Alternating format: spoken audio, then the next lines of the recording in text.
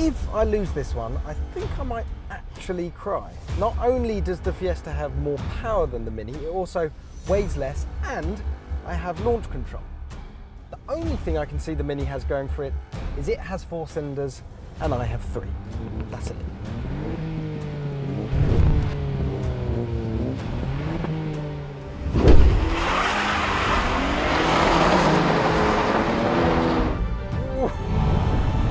I'm off the line. Oh, now I'm leaving him.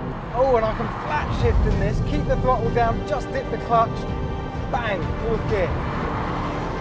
Ooh. And across the line. Considerably ahead of the Mini. That was quite easy, wasn't it? What's going on in the cricket? You can come in when they're on the ropes and pin them down as well. Click here if you want to watch our full Fiesta ST review video, and don't forget to like and subscribe.